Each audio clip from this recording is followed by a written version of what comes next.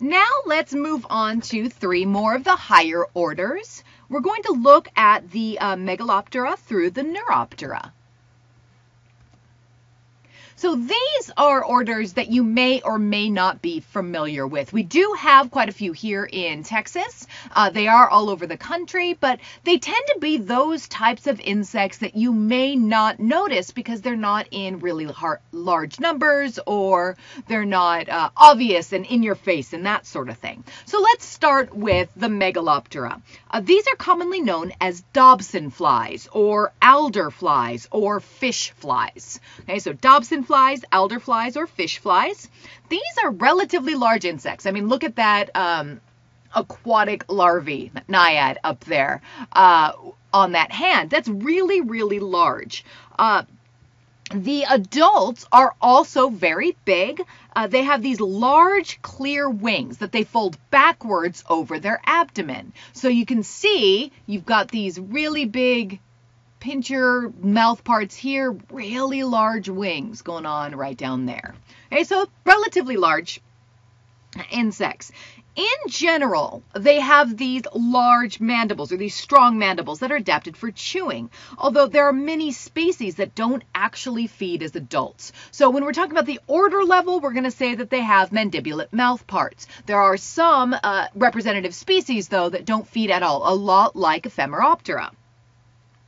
The females will lay thousands of eggs just in a single mass. And what she does is she goes and finds vegetation that overhangs fresh running water. So she'll lay these thousands of eggs in the single mass on this overhanging vegetation.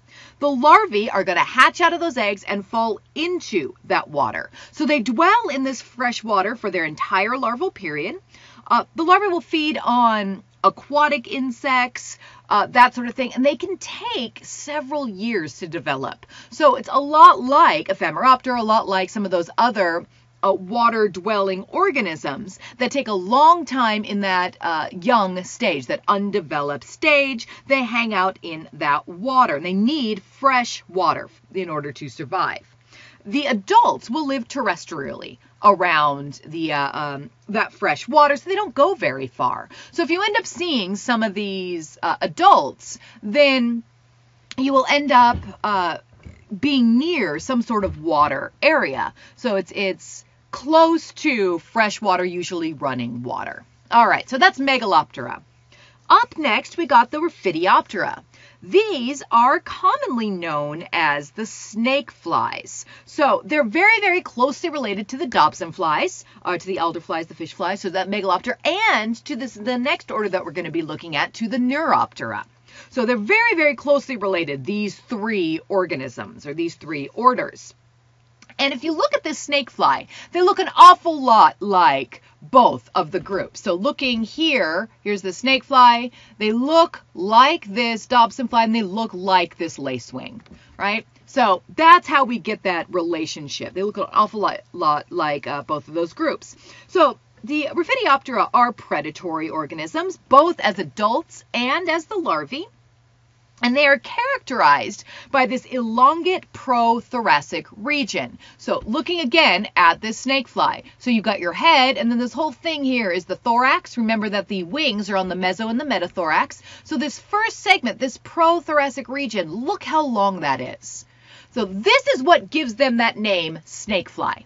Okay, they have an elongate prothorax, which gives them that snake-like look. Okay, so they called the snake flies. The females have these very, very long ovipositors. You can also see that in this picture. So look way back here. So look at that. Nice long sclerotized ovipositor. Looks a heck of a lot like a stinger. Good news is these things don't really sting you. So the females have these long ovipositors. They're very flexible. They use them to deposit their eggs into crevices in bark or in rotting wood. So that's where we find the larvae. So the larvae have these really large mandibles, and they have this adhesive organ on their abdomen. This allows them to fasten themselves onto vertical surfaces. So they can just glue themselves onto these vertical surfaces in order to find their prey. So both the larvae and the adults are predatory. However, they can only capture and kill very, very weak prey. prey. So the larvae will specialize on feeding on eggs and other larvae of various insects, maybe some soft-bodied or small arthropods. The adults typically are going to feed on aphids. I mean, those are small, soft-bodied organisms, but they can eat a wide variety of arthropods, provided they can kill them, provided they can catch them. So these things aren't super, super fast, but they are predators. Now, the Neuroptera. So the Neuroptera, these are the lace wings. Neuron means nerve or sinew, while ptera means wings. And so this speaks to the nerve-like patterns that you find on these neuropteran wings. So look at this. They have these clear wings with all these crazy, very, very thin patterns going through it. Looks like nerve branches. Okay? Hence the name Neuroptera. Now, the adults have these two pairs of membranous wings, that extensive patterning of cross veins, and the adults tend to be green or brown. In this area, I've seen primarily green lacewings, or primarily green Neuroptera, although the brown ones do come out at night every once in a while, but these will flutter around your lights at night. So if you leave your porch light on, especially in the mid to late spring, early summer, when it's not too terribly hot, it's nice out there, everything's growing, you're going to see these green, crazy fly-in looking things fluttering around your porch light. And their wings look huge when they're flying, and they all kind of look like they're moving separately, and it looks really weird the way that they fly. Those are the Neuroptera. So do that later this spring. See if you can capture some of these Neuroptera, or at least observe some of these Neuroptera. Now, the Neuroptera used to include these previous two orders, the Megaloptera and the Raphidioptera. I mean, look how close both of those organisms look in a morphology to the lacewings. They've all got sort of these elongate, thin bodies. They've got these neuron-like wings, especially look at the Raphidioptera there. They have almost exactly the same wings as the lacewings, maybe some different patterning on those wings, but they're clear with that extensive patterning. And the Megaloptera have the same basic mouth parts, the same basic body form. They just hold their wings slightly differently. So for a long time, we grouped all three of these under the full umbrella of Neuroptera. Then as we got a little bit better at morphology, as we got a little bit better at DNA sequencing, and we were looking at their environment, they have significantly different environments, significantly different behaviors, significantly different DNA sequences. So we ended up breaking these up. But this is why I keep harping on you about how names are going to change. As we get more information, names are going to change. In fact, you may take a class where these are still under Neuroptera, or you may take a class where they have broken up Neuroptera even further. For the purposes of this class, these are the orders that I want you to know. This is what we're going to find in this area and what you're likely to see in your practices in the future or when you're wandering around outside. So, okay, keep that in mind. Now, on to the Neuroptera. The females are going to lay her eggs in the environment, and those eggs are going to sit atop these slender silken stalks like that. Okay? So they got all these stalks that the eggs sit on, a lot like you remember with the collembola that put the males will put their spermatophore on these silken stalks. In this case, the females lay their eggs on these silken stalks. So she lays these eggs on these silken stalks, and these eggs will sit on top, just sort of sticking out. Now, this is something that you will see around here. Every year, I will get Neuropterans laying their eggs on my front door. So you'll get this little line or this little circle or this sort of weird zigzag of these silken stalks with eggs on top of it. Or if I leave my car windows open in the evening, I'll find these on the inside of my windshield oftentimes. And it's just Neuropteran eggs. It's lacewing eggs. So keep an eye out for that this spring. You may end up seeing a whole bunch of these things everywhere, and they're everywhere when you start looking for them. And people, what the heck are those things? It's Neuroptera. Okay, so they lay these eggs on these stalks. These larvae will hatch out, and the larvae have specialized mouth parts that have these large sickle-shaped mandibles and maxillae. So these huge mandibles and maxillae that will interlock to form pinchers. So they have crazy, crazy, scary mouth parts. These larvae are predators.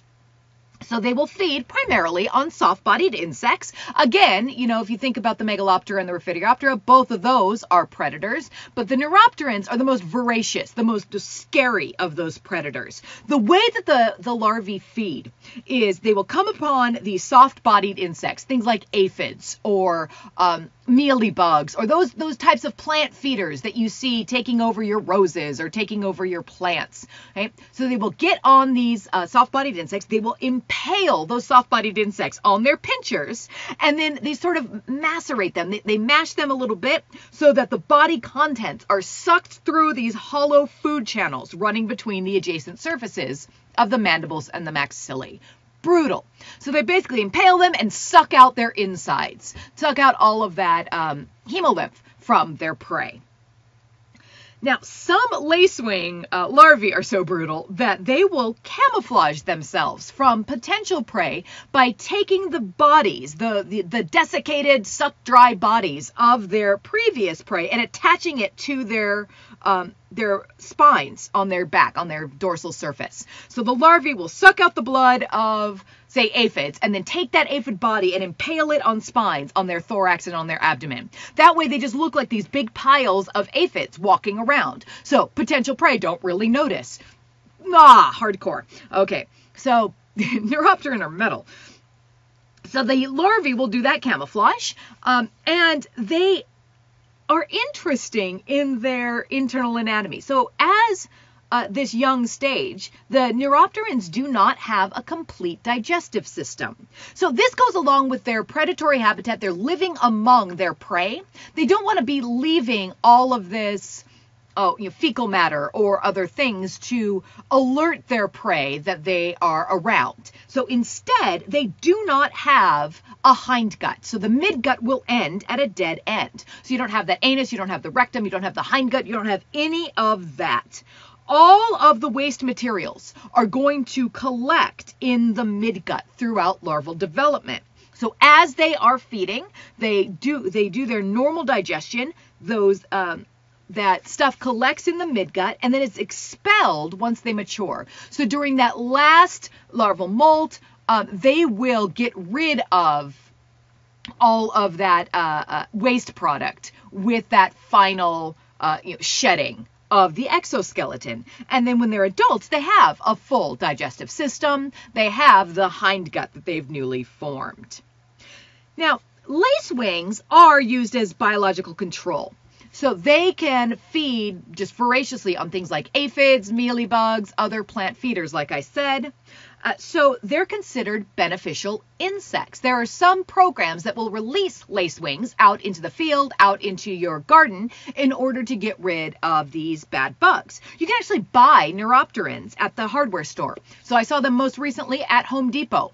They have a little cooler right at the front, and you can just get a little box of lacewings. And so they are in this adult stage, probably very young, and you just take them out early morning, release them in an area where there's a lot of plant feeders, and they will lay their eggs, and those larvae will take care of things for you. So you can go and release them. She will lay up to 300 eggs, almost twice her body weight. However, there are plenty of other insects around that will eat those eggs if they find them. So she doesn't glue them directly on the plant stem. First, she produces a little drop of sticky silk, and then, at the end of that, the egg.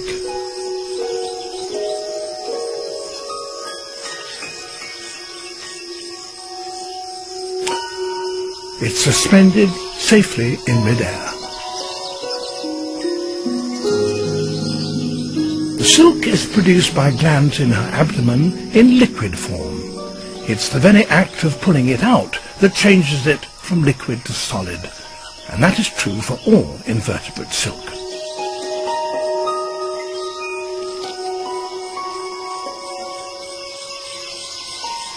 She will lay up to 30 eggs a day, each on its own stalk.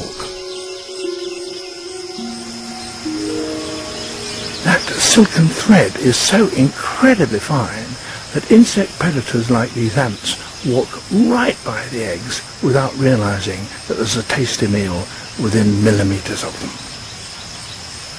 So, despite regular ant patrols in search of food, the lacewing's eggs remain undiscovered.